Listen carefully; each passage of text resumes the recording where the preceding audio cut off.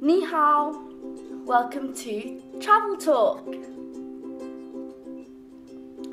As you may or may not know, I moved to Beijing about 3.5 weeks ago, and I've finally started to settle down and feel slightly more alive enough to start exploring the city. The past few weeks have been filled with a lot of admin things. For example, getting visas sorted, apartment searching, going to the bank, getting used to my new job, these kind of things. So unfortunately I haven't had a lot of time to go and explore. But I have 11 months and a week to go and explore. So hopefully I'll be able to do some exciting, adventurous exploring.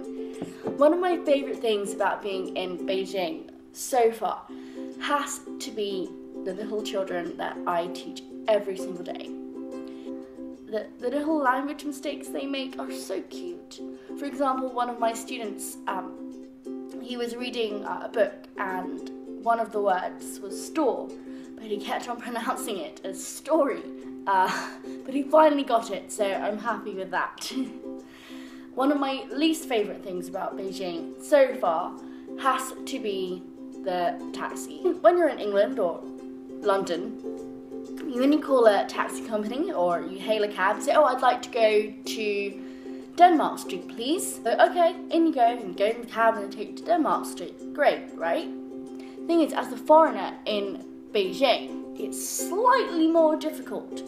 Firstly, the taxi drivers almost exclusively speak Chinese.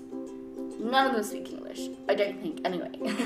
The second thing about Beijing taxis is that you have to give famous landmarks that are near where you want to go, because very few Chinese taxi drivers know the different street names.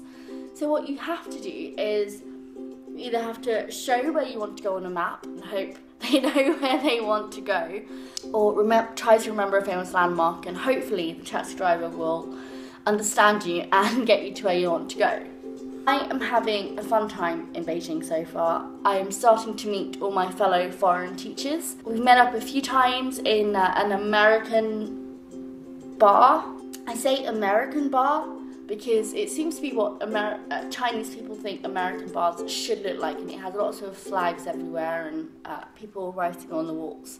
I can get cold beer there, so I'm not complaining. As I mentioned before, I'm going to be here for another year. And although I have the list of places that I want to go to, if you have any places that you want to see or find out more information on in Beijing, let me know in the comments below, and I will try to make a video of me going there, or at least reply to your comment and try to find out as much information as I can for you. Seeing different things than I would usually go and see, for me, has always been a fantastic experience, and I'm always open to seeing new things. For now, 再见, over and out.